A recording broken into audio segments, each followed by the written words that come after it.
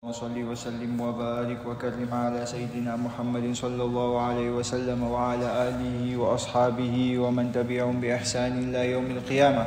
نوينا التعلم والتعليم والتذكر والتذكير والنفع والانتفاع والإفادة والاستفادة والحث على التمسك بكتاب الله تعالى وسنة رسوله وابتغاء مرضاته سبحانه وتعالى.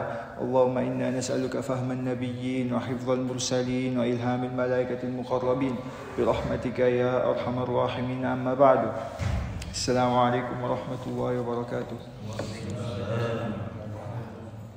We thank and we praise Allah subhanahu wa ta'ala for allowing us.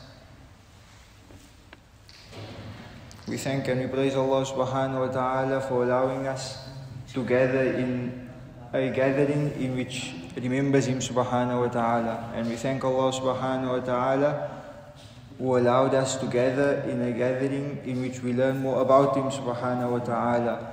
And we send salutations upon the beloved of Allah, beloved Prophet Muhammad sallallahu alayhi wa sallam, and we ask Allah subhanahu wa ta'ala to shower His blessings and His mercy upon His family and His companions and all those that follow Him until the day of Qiyamah and all those that are present.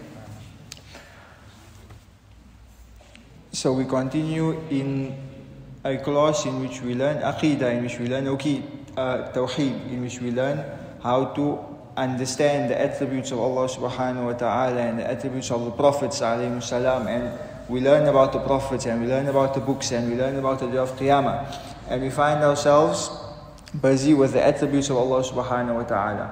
And for the past few classes we spoke about wujud, we spoke about the presence of Allah subhanahu wa ta'ala. What is the meaning of Allah subhanahu wa ta'ala being present, how to understand Allah subhanahu wa ta'ala is present, and how to understand through the Quran and Sunnah, and how to logically understand Allah subhanahu wa ta'ala is present. And we said that we started with that because you cannot learn or try to understand that Allah subhanahu wa ta'ala is the all-seeing, or that Allah subhanahu wa ta'ala is the all-hearing, or that Allah subhanahu wa ta'ala is pre-eternal, that Allah subhanahu wa ta'ala is post-eternal, except until you learn that Allah subhanahu wa ta'ala is present. And so we went through that and we understood that Allah subhanahu wa ta'ala is present, and we understood how Allah subhanahu wa ta'ala is present, and we understood why Allah subhanahu wa ta'ala is present. So today we move on to another attribute, from wujud to qidam. It says there are 20 attributes of Allah subhanahu wa ta'ala, and it's mentioned in Aqeedah al-Awam. He said, فَاللَّهُ مَوْجُودٌ قَدِيمٌ بَاقٍ مُخَالِفٌ لِلْخَلْقِ بِالْإِطْلَاقِ وَقَائِمٌ غَنِيٌّ وَاحِدٌ وَحَيٌّ قَادِرٌ مُرِيدٌ عَالِمٌ بِكُلِّ شَيْءٍ سَمِيعٌ الْبَصِيرُ وَالْمُتَكَلِّمُ لَهُ صِفَاتٌ سَبْعَةٌ تَنْتَظِمُ قُدْرَةٌ إِرَادَةٌ سَمْعٌ بَصَرٌ حَيَاةٌ الْعِلْمُ كَلَامٌ اسْتَمَرَ. That there are 20 attributes that are compulsory upon Allah subhanahu wa ta'ala. 20 attributes that are inevitable. We have something that in wajib, mustahil, and jaiz. If we speak about fiqh, wajib is something that's compulsory. Mustahil is something that we cannot imagine, and jaiz is something that's allowed. But if we speak in Aqeedah, something that is jaiz is something that is, what was the word that we said, that we mentioned in the past classes? Something that is jaiz is something that is conceivable. And something that is mustahil is something that's inconceivable. And something that is wajib is something that's inevitable. Meaning when we say something is wajib, an attribute is wajib for Allah subhanahu wa ta'ala, an attribute is inevitable for Allah subhanahu wa ta'ala, meaning that Allah subhanahu wa ta'ala has to have these attributes. Right? Without these attributes, then it cannot be considered Allah subhanahu wa ta'ala, because these attributes are attributes which only somebody that's complete has. And if we look at the definition that is given for God, or the definition that is given for the word Allah, he said ismun. He said alamun ala dhat. That is the name upon the essence, al-wajib al-wujud, whose existence is inevitable, al-munazza an kulli naqais, and any defect is taken away from him, wal-muttasif bi kulli al-kamalat, and he is encompassed and filled with every completion, with every view of completion, subhanahu wa ta'ala. So when we say al-qidam means pre-eternity or pre-existence, right? And before we go into speaking about the monotheism part, the tawheedi part, if you look at the word qidam in the Arabic language, right? Qidam means old. Qadim, something is old. So the word qidam, we have three types, right? We have qidam dhati, qidam zamani, and qidam idafi. Qidam dhati is speaking about Allah subhanahu wa ta'ala. When we say qidam dhati, we're speaking about the essence of Allah subhanahu wa ta'ala. Meaning we're speaking about Allah subhanahu wa ta'ala being pre-eternal, Allah subhanahu wa ta'ala being pre-existent. But when you say qidam zamani is referring to us. Qidam zamani refers to, zaman means time. So when you say qidam zamani, it refers to a long amount of time. Right? For example, so you say qidam dhati, this means that Allah subhanahu wa ta'ala has no beginning. Allah subhanahu wa ta'ala has no beginning. If we say qidam zamani, right? First of all, qidam dhati refers to Allah subhanahu wa ta'ala. Qidam zamani refers to us as creation. Qidam zamani is referred to a certain amount of time. Right? It's tul mudda, a certain amount of long time. Right? Or a long amount of time. That is qidam zamani. If you give an example of 1 year, right? They give an example in the books where they say that the scholars will give an example that if a master says to his slaves, right? Master used to have slaves, so when he says to his slaves that Man kana min abidi qadiman fahuwa hur. That those of you who are my slaves for a year, right, you are free now. But he used the word qadim. So for this example, he's using qidam zamani. Right, he's explaining. So he said qidam dhati refers to Allah subhanahu wa ta'ala. Qidam zamani refers to creation. So when you speak about age, when you speak about numbers, when you speak about the future and the present, it's referring to qidam zamani. Right? When we speak about Allah subhanahu wa ta'ala, what we're speaking about here is qidam dhati, about the essence of Allah subhanahu wa ta'ala being pre-eternal. And then we have qidam idafi. Qidam idafi is an added age, for example, the difference between a father and his son, the difference of age. Right? And this attribute is also known as al-muhimmat al-ummahat. Right? So we have attributes of Allah subhanahu wa ta'ala. All the attributes are important, but then we have attributes on top of that are more important. And these are one of those attributes. Right? These attributes are known as one of the most important attributes of Allah subhanahu wa ta'ala, because it rejects the opposite of it. Right? Something that is inconceivable for Allah subhanahu wa ta'ala is for Allah subhanahu wa ta'ala to be an incident. Right? And the opposite of being pre-eternal is being an incident. So if Allah subhanahu wa ta'ala was there before time, right, then it means He is not encompassed in time, so He cannot be an incident. Therefore Allah subhanahu wa ta'ala is not creation. Right? So when you say al-qidam, pre-eternity, in monotheism, refers to beginninglessness. Alright? Words that we've used before in the past classes. Pre-eternity, when you speak about monotheism, when you speak about tawheed, it refers to beginninglessness. Right? Meaning that there is no beginning to Allah subhanahu wa ta'ala's existence. He thus has not been subject to any creation. Right? Because something that has a beginning is subject to change. Right? If you have a beginning, for example, you were born, you had the beginning, then you grow up to be a child, you grow up to be an adult, you grow old, you pass away, your body rots, all phases, different phases you go to. Right? So creation is subject to change. Allah subhanahu wa ta'ala, He has no beginning, so He cannot be subject to change. And because Allah subhanahu wa ta'ala is not subject to change, meaning that Allah subhanahu wa ta'ala is not an incident. And because Allah subhanahu wa ta'ala is not an incident, therefore He cannot be considered creation. So, if we say that Allah subhanahu wa ta'ala is the one without beginning, right? We say that beginninglessness is a necessary attribute for Allah subhanahu wa ta'ala. Why? Right? Why would we say that it's a necessary attribute? Like we said before, that is one of the most important attributes, right? Because it refutes the opposite of it, which is muhdith, which means that is an incident, right? Because something that has a beginning is an incident. So if you say logically, right? Like we said in Aqeedah, we have dalil aqli and dalil naqli. We have logical evidence, and we have evidence from the Quran and Sunnah, right? If we bring evidence from the Quran and Sunnah, it's clear. But why do we learn logical evidence? Because if a non-Muslim was to come ask you, right? They don't believe in the Quran and Sunnah. Somebody that doesn't understand the Quran and Sunnah, right? You have to logically understand, logically explain it to them. This is why we learn logical evidence, right? In the Quran Allah subhanahu wa ta'ala says, wal awwalu wal akhir.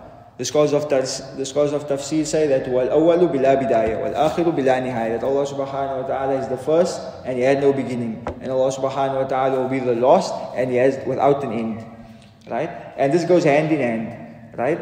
Here we speak about pre-eternity, qidam. After qidam, the next attribute to learn is al-baqa, post-eternity. Meaning that Allah subhanahu, so pre-eternity, that Allah subhanahu wa ta'ala was there before existence. Post-eternity meaning that Allah subhanahu wa ta'ala will be there after existence. So logically, why is beginninglessness a necessary attribute for Allah subhanahu wa ta'ala? Right? So we say logically, if Allah subhanahu wa ta'ala had a beginning, right, then He must have been created. If Allah subhanahu wa ta'ala had a beginning, then He must have been created, because something that has a beginning is subject to change, and if something is subject to change, it's considered an incident, and if something is considered an incident, right, it's considered creation.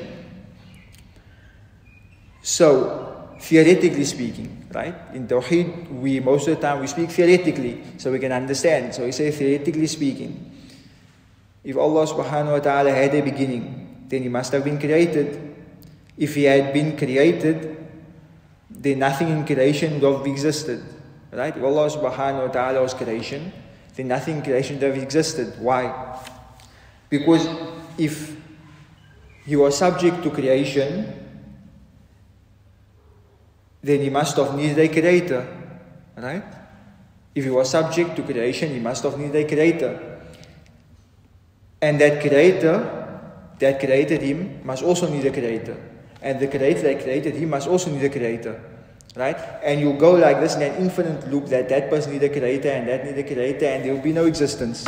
Right? Going in an infinite loop. Right? An infinite loop.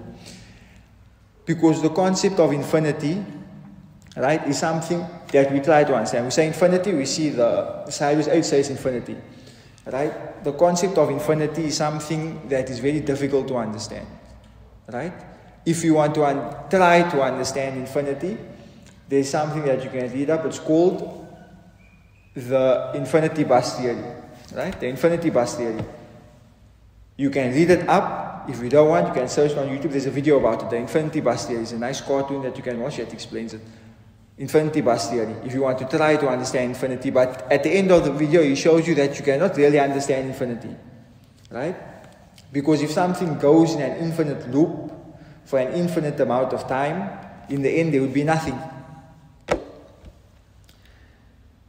So logically, right, this is inconceivable for Allah subhanahu wa ta'ala. It's inconceivable, right, that Allah subhanahu wa ta'ala had a beginning.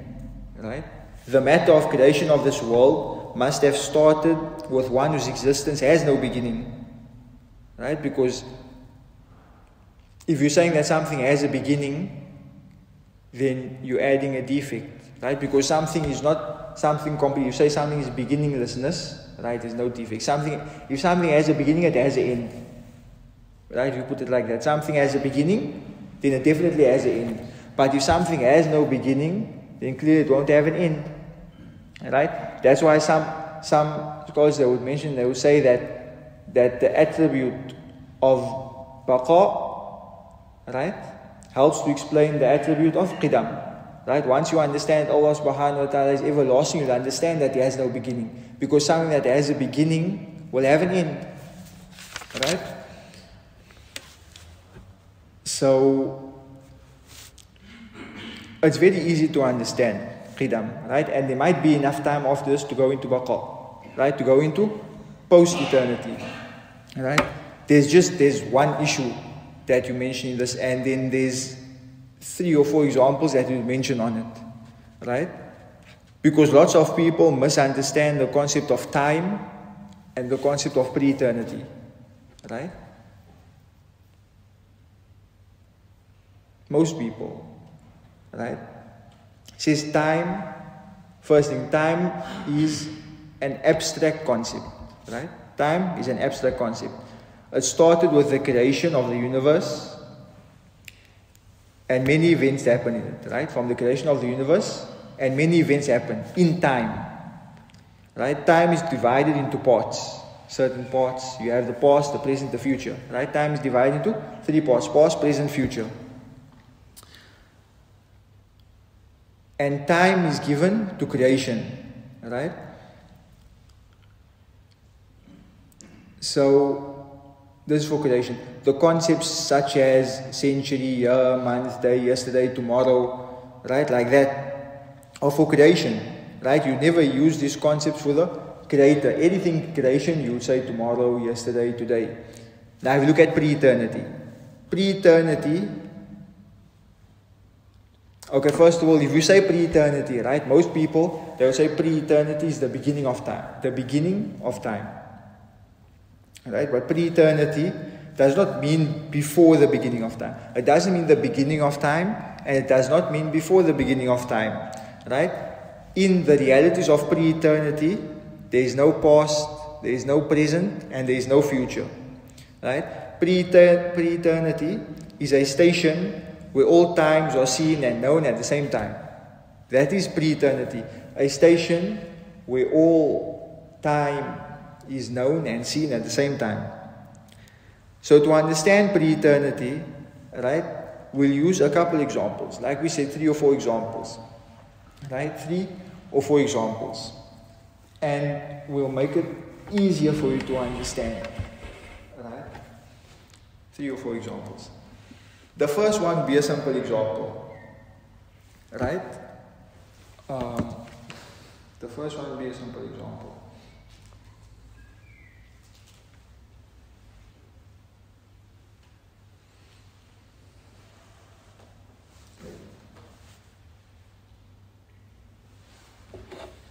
So firstly, while we're drawing, just try to imagine a straight line. Try to think of a straight line.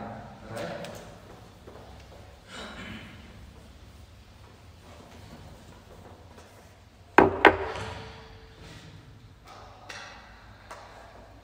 So you think of a straight line. Alright? The middle of the line is the present.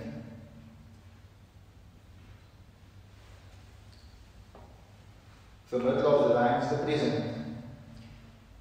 Right? And the left side of the line is the past.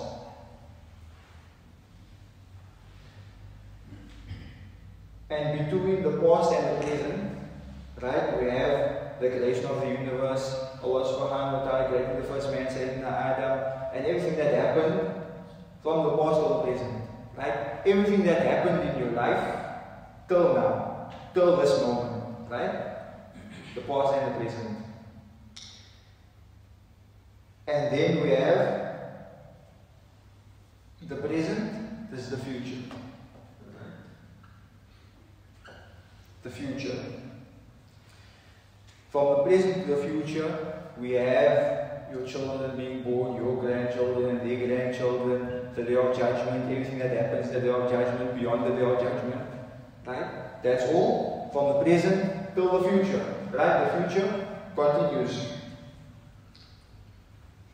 So, if we were to ask you what is eternality, what is eternal? Right? Do we say that eternality is the left side or the right side? Right? If we were to say that eternality is the left side, right?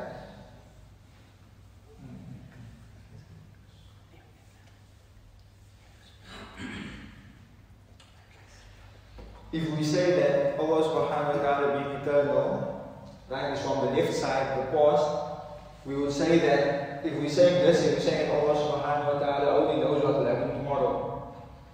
Right? You're saying that Allah subhanahu wa ta'ala, He only knows the future. Right? He only knows what comes tomorrow. He only knows what will happen tomorrow. Right? And this comes in when we have a misconception, right? Where we say, it speaks a bit, these examples speak a bit about explaining the concept of destiny. Right? What is your destiny? So if we say that Allah subhanahu wa ta'ala only knows tomorrow, Allah subhanahu wa ta'ala, He just knows what will happen tomorrow. Some people would say that if God wrote that I was going to be a sinner in my destiny, then what is my fault? Right?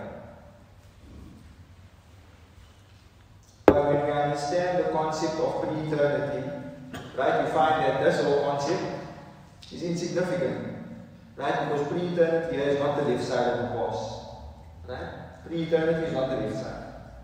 Pre-eternity, in one word, is timelessness. Right?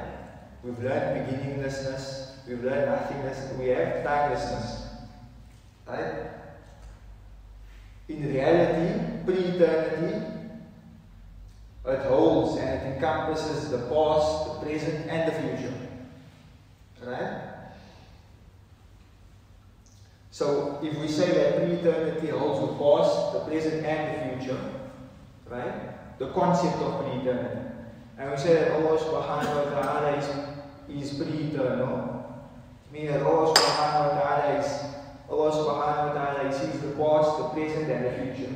But not how you see the past, but not how we understand it. Right? We say that Allah subhanahu wa ta'ala sees the past, then He sees the present, then He sees the future. Allah subhanahu wa ta'ala sees the past, the present, and the future at the same time. Right? Because Allah subhanahu wa ta'ala, He knows what you did. Allah subhanahu wa ta'ala, He knows what you are doing. Allah subhanahu wa ta'ala, He knows what you will do. Allah subhanahu wa ta'ala, He knows what you will not do, and if you did it, what you would have done. Right?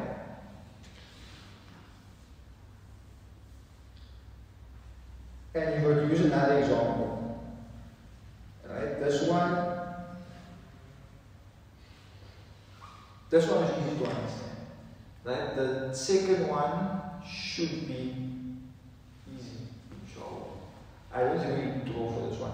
So for example, if we have somebody driving from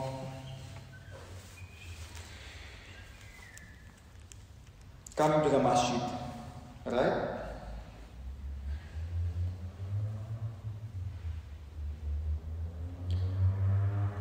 So we have somebody, 3 people coming to the masjid, right?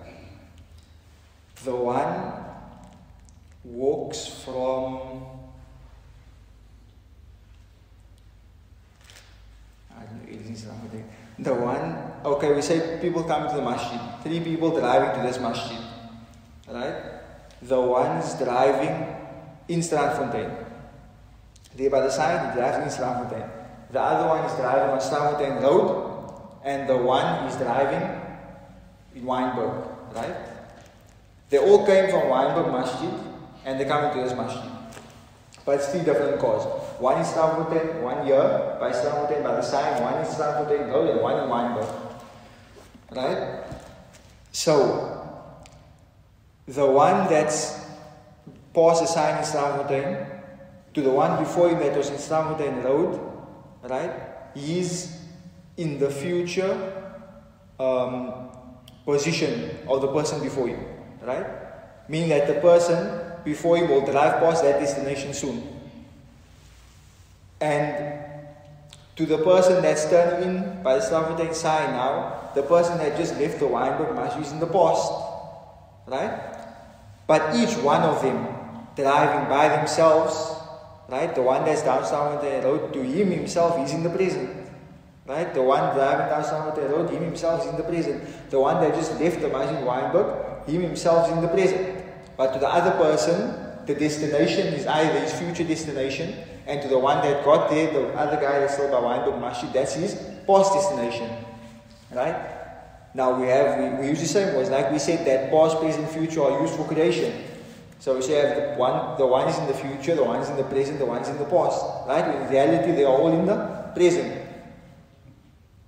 But if we look at the sun, right, if we look at the sun shines down on all three cores at the same time. Am I right or am I wrong? The sun shines shines upon all three cores at the same time. Right? So you can't say that the sun is shining upon the first core in the future, the second one in the present, the third one in the past. Right? The sun, one place, shines upon all three cores at the same time. Right? So we cannot say that the sun, right, in the past according to the situation, or the sun is in the future according to that situation. Because the sun enlightens three vehicles and encompasses all of them with its light at the same time. Right?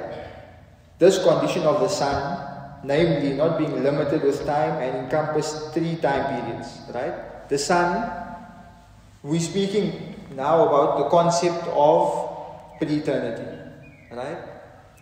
So the sun not being limited. Right? The sun is limited, but in this scenario, right, you would say that the sun not being limited with time, right, and periods at the same moment, unlike the vehicles, is an example of pre-eternity, meaning that the sun shines on all three cores at the same time without saying the sun is in the future or in the present or in the past. Because like we said, to the person that just left Weinberg's Masjid now, the person that when passes Frankfurt and sign, right, he's in his future destination. Right? And the person that passed Frankfurt in the road, the guy that left Weinberg Masjid now, that person's in his past destination. Right? So I have past, present, future. But the sun at all of these times shines upon all these people at the same time. So this is an understanding of the concept of pre-eternity. Right? This is likewise. We are in a period of time. Likewise, we are in a period of time, right? We are on a road, we're driving, right? We are on a period of time. Our period of time started from the creation of the universe. Everything that passed before us is in the past when compared to the present, right? So, I was born, I grew up, I got married, I had a child, this is everything that happened as your life went on, right? When you remember it, it's part of the past, right? So the same, he says that before us is in the past when it's compared to the present, right? Everything that you remember compared to now is considered the past.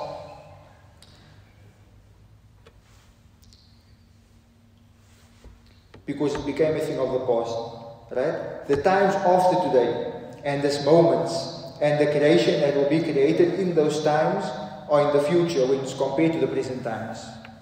So if I was to think about my children, my grandchildren, their grandchildren, thinking about Qiyamah, thinking about what will happen, crossing the Sirat, being questioned, all of these things, right? Buying a new house, buying a new car in the future, right?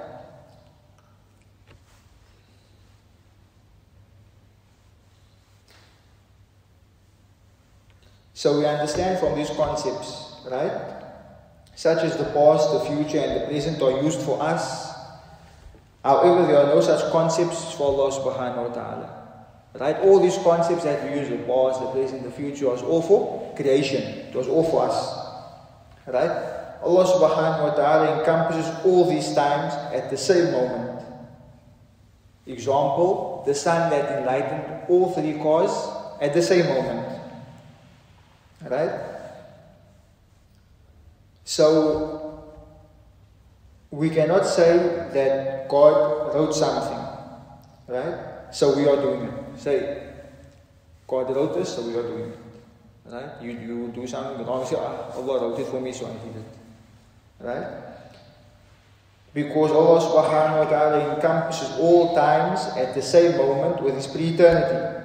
Right? So Allah subhanahu wa ta'ala, He knows our deeds that we make with our free will, and so whatever we do during our lifetime, Allah subhanahu wa ta'ala wrote them on our destiny board. The cause of our deeds is not the writing of God, right? And that goes into speaking about something else. But let's mention the fourth example, right? And we're trying to explain a bit faster because we want to see if anybody has questions about what we went through before, and if there's time after questions, then we'll go to Baqa. Right? Because Qidam is simple to understand. Right? Allah subhanahu wa ta'ala is pre-eternal. He has no beginning. Allah subhanahu wa ta'ala has no beginning. So He's not an incident. Because He's not an incident, He's not creation. In the Quran, Allah subhanahu wa ta'ala says, وَالْأَوَّلُ وَالْآخِرَةُ. Allah subhanahu wa ta'ala is the first. Right? Scholars of Tafsir say that Allah subhanahu, the meaning of this is that Allah subhanahu wa ta'ala is the first with no beginning.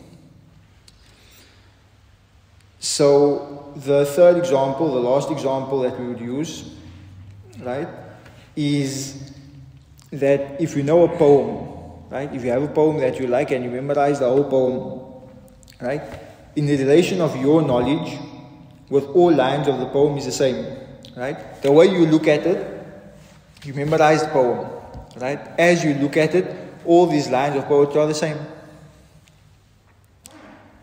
So as you mentioned before, the sun encompasses the three vehicles at the same moment, right? Likewise, your knowledge about the poem encompasses all lines at the same moment, right? So you memorize poetry, and you memorize the whole poem, right? So you know the whole poem at the same time. But if you were to look at not your knowledge of the poem, if you take a page, write it down, look at the lines of the poem, right? If you look, for example, at the 6th line, right? The 6th line is after the 4th line. And before the 10th line, right? When you finish writing the 5th line and start to write the 6th line, the 5th line becomes a thing of the past. The 6th line is at the present time. Right? So before the 5th line is at the present time, then you wrote the 6th line. So the 5th line became a thing of the past, and the 6th line became a thing of the present. The 10th line is in the future, right? Because you never wrote it down yet. The 10th line is in the future. So it has not come into being yet, right? Like we said, you never wrote it yet. However, the 10th line that has not come into being yet is available in your knowledge. Remember, you memorized the poem and you're writing it down, right?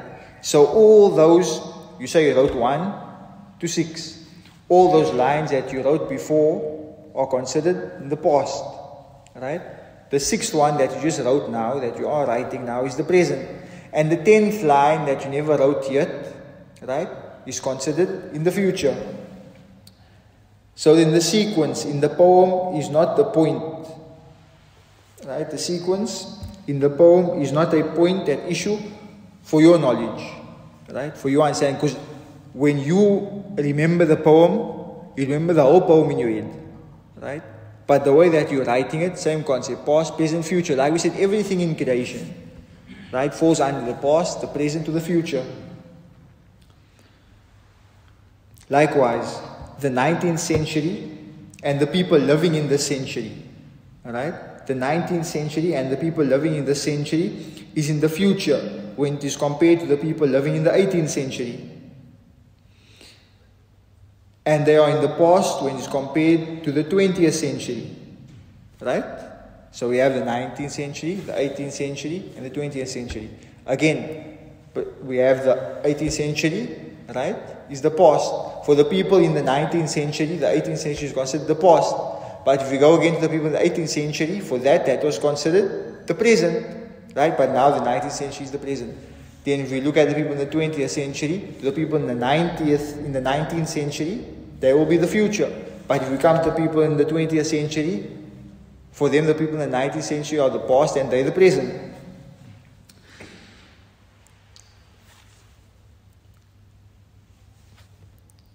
So he says that Allah subhanahu wa ta'ala, who is dependent from time and sees all these centuries at the same time, right? Allah subhanahu wa ta'ala sees the past, the present and the future at the same time. The future at the same time in the moment of his knowledge, right? They brought it back to the poetry, right? If you memorized poetry, right, you have the whole poem in your head, but you are writing it line by line, But in your head you have everything. So Allah subhanahu wa ta'ala, He recognizes the past, the present and the future, right, as one.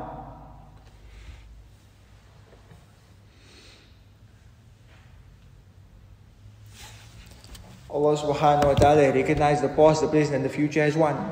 Right? So if we say that Allah subhanahu wa ta'ala is pre-eternal, and somebody says, if Allah subhanahu wa ta'ala is pre-eternal, then where was He? Right? Because pre-eternity means before time. Right? You say Allah subhanahu wa ta'ala was before time and space. It's inconceivable to try to completely understand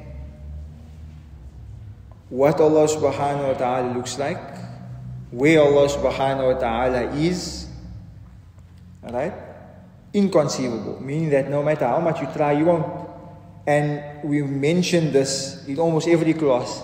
We say that in Aqeedah, they say, كل ما خطر في بالك فالله خلاف ذلك. That anything that you can imagine or conceive in your head, anything that you can think about, right? Allah subhanahu wa ta'ala is far from that, completely different to that, right?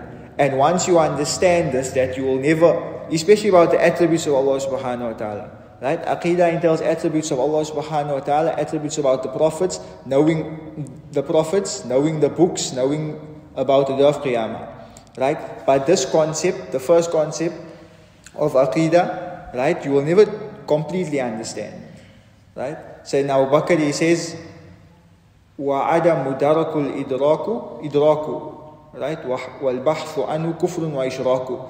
That once you understand that you cannot fully understand, then you will completely understand, right? In Aqeedah. So if you told something in Aqeedah and you're given logical proof, and you're given proof from the Quran and the Sunnah, right, and you still don't believe it and you go try to search that it's fake, he said, وَالْبَحْثُ عَنْهُ كُفْرٌ وَإِشْرَاكُ, right? That researching these things that will lead to kufr, وَإِشْرَاكُ. That's why they would advise those that study Aqeedah, those that study Tawheed, not to go into too much depth in Aqeedah unless you have strong Iman, right? Because there are lots of logical things, right? And sometimes they come and they say the scientist said this, and the scientist said this, or a philosopher said this, so what do you say? Right? So you have to know how to answer. So now, before we go further, we go to the next attribute. Because like we said, this was easy to understand. And hopefully everybody understands. Right? Like we were to simplify it, right? In a few sentences, Allah subhanahu wa ta'ala is qadim. Allah subhanahu wa ta'ala is pre-eternal. Pre-eternal meaning that Allah subhanahu wa ta'ala, He has no beginning. Right? Because if Allah subhanahu wa ta'ala had a beginning, that would mean that He was subject to change, because everything that has a beginning is subject to change. And if Allah subhanahu wa ta'ala was subject to change, He would be an incident. And if Allah subhanahu wa ta'ala was an incident, you need a trigger, right? Meaning that Allah subhanahu wa ta'ala would have needed a creator. And if Allah subhanahu wa ta'ala needed a creator, the one that created Him would have needed a creator. And the one who created Him would have needed a creator. And we would go in an infinite loop for eternity. Which means that as we go in this loop, no creation will be created and there will be no creation. Logically, simple. Quran, Allah subhanahu wa ta'ala says, وَهُوَ الْأَوَّلُ وَالْآخِرُ. Right? Allah subhanahu wa ta'ala says that He is the first and the last. This is proof from the Quran for Qidam and Baqa. Baqa is the one that is the attribute that we'll do in the next class. It says Qidam wal Baqa. Qidam, pre-eternity. Right? So huwa al-awwalu. Scholars of tafsir say the first before everything. Before everything. Right? Before creation, before time, before everything. Wal-akhiru, baqa. Right? Post-eternity. Right? Or everlasting. Meaning that Allah subhanahu wa ta'ala, wal-akhiru. Right? Scholars of tafsir say that wal-akhiru, the last, without an ending. Without an ending. Wal-akhiru bila nihaya. Right? Meaning that everybody will pass and die except Allah subhanahu wa ta'ala. Right? Till they say that even the angels will die when Allah subhanahu wa ta'ala, He tells Malik al-Maut to take the ruh of Sayyidina Jibreel. Right? Will be the last person to die. And Allah subhanahu wa ta'ala, He asks Sayyidina Jibreel, who's left? And Sayyidina Jibreel says, just me. So Allah subhanahu wa ta'ala says, take your own soul. So Sayyidina Jibreel dies and Allah subhanahu wa ta'ala is the only one left. Right? This is wal akhiru bila nihaya. Everybody dies except Allah subhanahu wa ta'ala. Kullu man alayha fan wa yabqa wajhu rabbika dhul jalali wal ikram. Allah subhanahu wa ta'ala says in the Quran that everything in this world will perish and the only remaining thing will be the face of your Lord. Dhul jalali wal ikram. Allah subhanahu wa ta'ala says, Kullu shay'in halikun illa wajha. That everything will perish except Allah subhanahu wa ta'ala. Right? Anybody have questions about what we said before? About Aqeedah, about Tawheed? Aqeedah is belief. Right? Aqeedah is belief. So it's not just something like the attributes of Allah subhanahu wa ta'ala or the attributes of God. That is Tawheed. Aqeedah is your belief. Right? Like we said in the last class, we explained the misunderstanding that people have of the word bid'ah. And we say that the better word is not innovation, the better word to use is unorthodox. Alright? So does anybody have a question about Aqeedah? Anything in Aqeedah? Shaykh, I just got the statement. So, regarding to tonight's lesson, if you go to Surah Ikhlas, then that one attribute of Allah, it sums up this actually as-samad, eternal. You know, Allah is eternal, so that sums up tonight's lesson. The scholars will say that Surah Ikhlas is a synopsis or a summary of Tawheed. Right? A summary of Tawheed, meaning the Tawheed that pertains to Allah subhanahu wa ta'ala's attributes. Right? Says that Qul, Allah subhanahu wa ta'ala told his Prophet sallallahu alayhi wa sallam, say Qul, Huwallahu ahad, that Allah subhanahu wa ta'ala is one. So first of all, you understand Allah subhanahu wa ta'ala is one. You understand Allah subhanahu wa ta'ala is present. Right? Qul Huwallahu ahad. Allahu samad, that Allah subhanahu wa ta'ala is eternal, meaning pre-eternal, post-eternal. Right? Lam yalid wa lam yulad. You understand that after Baqa you learn something called mukhalifun al-hawadith, that Allah subhanahu wa ta'ala is different from creation. Right? Lam yalid wa lam yulad. Allah subhanahu wa ta'ala, He does not give birth. Right? And He was not born. Right? Allah subhanahu wa ta'ala says in the Quran, Laysa kamithlihi shay. Right? That there is nothing like Him subhanahu wa ta'ala. Lam yalid wa lam yulad wa lam yakul lahu kufuwan ahad. Right? And there will be nothing like Him. There is nothing like Him subhanahu wa ta'ala. Right? Not even a piece of Him, Allah subhanahu wa ta'ala, there is nothing like it. Right? So they say that Surah Ikhlas is a synopsis of Tawheed. Right? It's a summary of Tawheed. Everything that we explain, if you go to Surah Ikhlas, you'll understand it. Right? Or you'll see it in the Surah. Just with regards to what Maulana explained to Shaykh. Shaykh explained to about Aqeedah. As Muslims, I think we already believe in Allah subhanahu wa ta'ala. As Muslims, I don't think we need proof of what is pre-existence. For example, Aqeedah, if Shaykh says Aqeedah means like, for example, Allah has no beginning or ending, then we as Muslims, we submit to that and we believe that. And especially with Aqeedah, when Shaykh says it's difficult to understand pre-existence. So I don't think personally it's necessary to explain in depth, especially it's difficult to understand. Because the more examples are under give, then it's almost like it becomes more difficult to understand. You know what I mean? So I think it's sufficient when Shaykh says that Aqeedah means Allah has no beginning and Allah has no ending. And I think that is sufficient for us as Muslims to understand. So the first one would be, why do we learn Aqeedah? Right? And a lot of people ask, why do we learn Aqeedah? If we Muslims, we just submit. Right? The word Islam comes from Istislam, submission. Right? But what we need to understand is the word Islam comes from Istislam. The word Islam comes from submission, but Islam is not submission. Right? Islam, meaning that Islam is not based upon submission. Islam is based upon love. Right? Once you love something, you submit to it. right? Because if you have submission, you can have submission in which you are forced to do it, or you do it out of love, right? So Islam is based on love. So if we say we just hear things and we submit, we hear things and we submit. An example, you hear you must make salah, but you don't learn how to make salah. So you make salah, but you don't know how. You shall accept it. You just submit. It's not accepted, right? You're told to make salah, you don't know how to read Fatiha, right? So if you say you are born, you just believe in Allah subhanahu wa ta'ala, right? You believe in Allah subhanahu wa ta'ala, it's fine. The scholars would say that one of the scholars of Tawheed he used to go into depth, and then the lady said that Surah Ikhlas is enough, and he said that I wish I had the Tawheed of that lady, the Iman of that lady, right? But, so why do we learn, right? If it was just sufficient for us to just submit and just do, then Allah subhanahu wa ta'ala wouldn't have made learning compulsory, right? The Prophet ﷺ said, طَلَبُ الْعِلْمِ فَرِيضَةٌ عَلَى كُلِّ مُسْلِمٍ. That seeking knowledge is compulsory. You have Fard Ayn and you have Fard Kifaya, right? Fard Kifaya is something that if some people do it, right, that falls away. Right? For example, if I sneeze and I say Alhamdulillah, right, it's Fard Kifaya for at least one person to say Yarhamakullah. If nobody says Yarhamakullah, everybody gets punished, right? Fard Kifaya. Fard Ayn. So you have Fard Ayn. It's compulsory, right?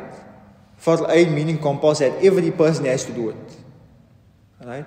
Every person has to learn the basics of the deen, which is Islam, Iman, Ihsan.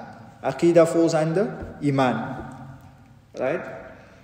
So now you say you believe in Allah subhanahu wa ta'ala. You say, yes, I believe in Allah subhanahu wa ta'ala. How do you know Allah subhanahu wa ta'ala is there? If you're going to bring an ayah of the Quran, somebody says, okay, maybe somebody Muslim that knows the Quran, right? But in today's time, how much people really know the Quran? This is why the scholars went and they say we have to learn logical evidence. Because if you have a non-Muslim, even not a non-Muslim, we have the Mu'tazila, right? The Mu'tazila are a sect, right? They say that that logic comes before, this is aql, yuqaddim ala naql, right? That your logic comes, it's in front of your evidence of the Quran and Sunnah, right? If you can't logically prove something, right, then they don't believe it. And there's something that every person, happens to every person. If somebody comes to you and explains something, you can say that you're submissive and you can believe firm that Allah subhanahu wa ta'ala is present. Right? You can believe that Allah subhanahu wa ta'ala is present. Or if I was to say, you believe that Allah subhanahu wa ta'ala is one. Why? Because Allah says, Qul huwallahu ahad. Right? So I tell you, why can't Allah be 3? Why can't Allah be 5? Why can't Allah be 4? And you don't know the answer, and I go home and you think about this. Alright? 2 things will happen. Either you think about this and you start getting shak. And shak in Iman is very dangerous. Shak in your Aqeedah is very dangerous. Right? In some fiqh books they will start off where they will say things that you say or things that you think about that immediately puts you into kufr. If you think about it wrong. Another thing that will happen is you go to Sheikh Mufti Google and you start watching the wrong stuff and searching the wrong stuff. Right? So, if I was to say that why is Allah subhanahu wa ta'ala not 3? Why is Allah subhanahu wa ta'ala 2? Right? Why? So we explain it, right? So you understand so that you don't go home and you don't think about it. If we say that Allah subhanahu wa ta'ala, theoretically, we say there was God 1, God 2, God 3. Theoretically. Right? We say it's just God 1 and God 2. Theoretically speaking. Right? 3 things will happen. Firstly, they will both disagree. Alright? They will both disagree. So, if I say they both disagree, meaning that they both disagree to create something. None of them agree. Meaning that if they both disagree on creation, there will be no creation. Right? Refuted. The second thing that will happen is the one agrees and the one disagrees. Meaning that God 1 creates the universe. God 2 removes the universe out of existence. God 1 creates it again. God 2 removes it out of existence. And we go in this infinite loop again of creation, non-creation, creation, non-creation. Right? Refuted. Before we go to the third one, Allah subhanahu wa ta'ala says in the Quran, لَوْ كَانَ فِيهِمَا آلِيَةٌ إِلَّا اللَّهُ لَفَسَدَتَا. That if there were any lords or gods except Allah subhanahu wa ta'ala, لَفَسَدَتَا. That there will be havoc, right, in the worlds. And for the third one, if they both agreed on something, right, if they both agreed on something.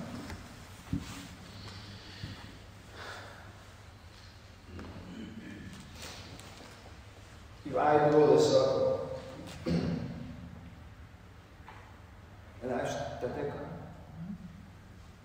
and I say, Tatek, draw me this circle.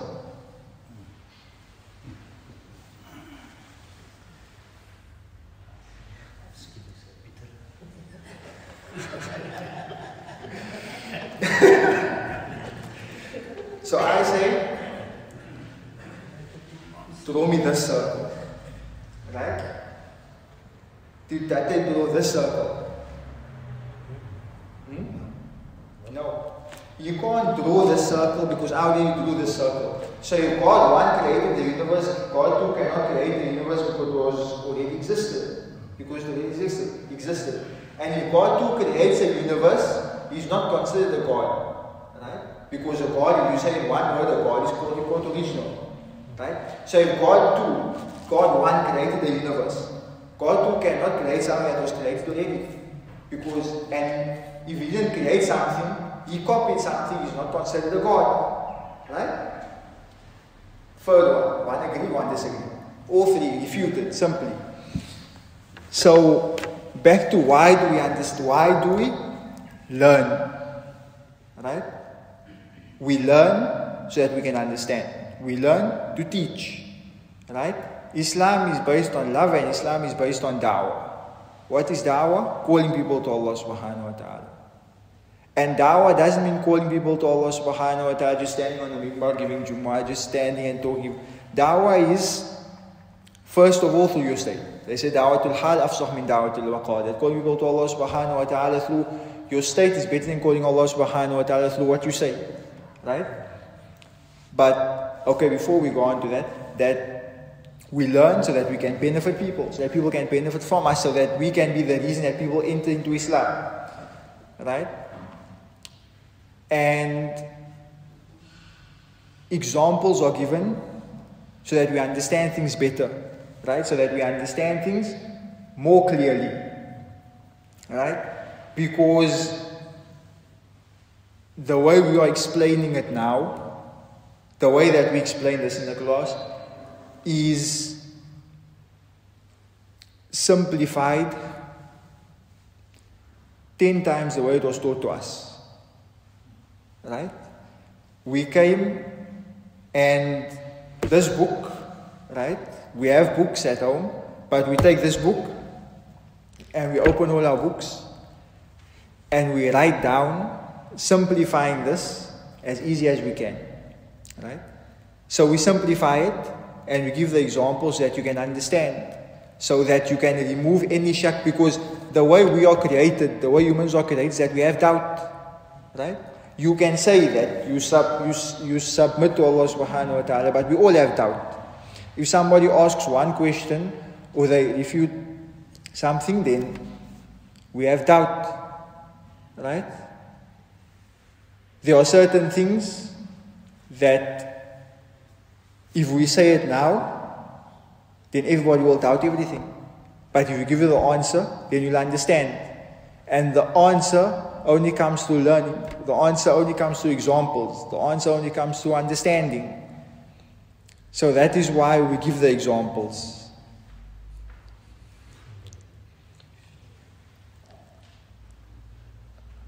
It's almost Isha, so we're not going to go to the next attribute. So, any questions? Tate? The Ruh, what about the Ruh? The Ruh has a beginning, but the Ruh don't have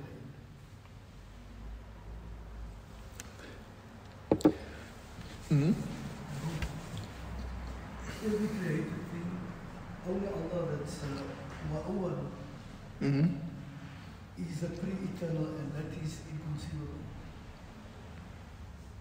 But the Ruh has a beginning, but the Ruh don't have an end. مَا عِنْدَكُمْ يَنْفَدْ وَمَا عِنْدَ اللَّهِ بَاقٍ. Allah subhanahu wa ta'ala says that what is with Allah subhanahu wa ta'ala will not perish. What is with you will perish. Right? There are certain things that does not perish. Right?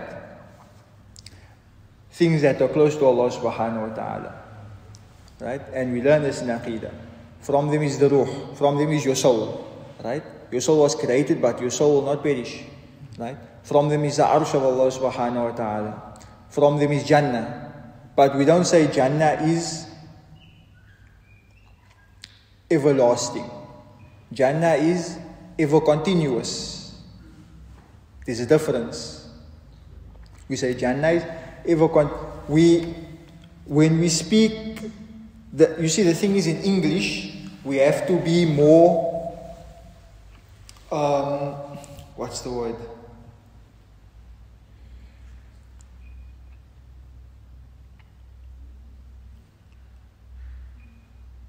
Let's say we have to be more in depth. Right? In Arabic it's easy to understand. But Jannah is ever continuous. Your soul is ever continuous. Allah subhanahu wa ta'ala is everlasting. Because remember, if you say something is continuous, meaning that it has a beginning and it continues. If you say something is everlasting, right, it didn't have a beginning, it just came into creation. So your soul is ever continuous, meaning that your soul had a beginning, but it just continues. Right? The universe is ever expanding. Right? The universe, as we speak, it's expanding. Right? To the left, to the right, to the side, every direction, the universe expands. Right? Allah subhanahu wa ta'ala is the only one who's everlasting. Right? Your soul is ever continuous. Jannah is ever continuous. Right? What time is that? Huh? Partially. Oh, it's 46. I thought it was 56.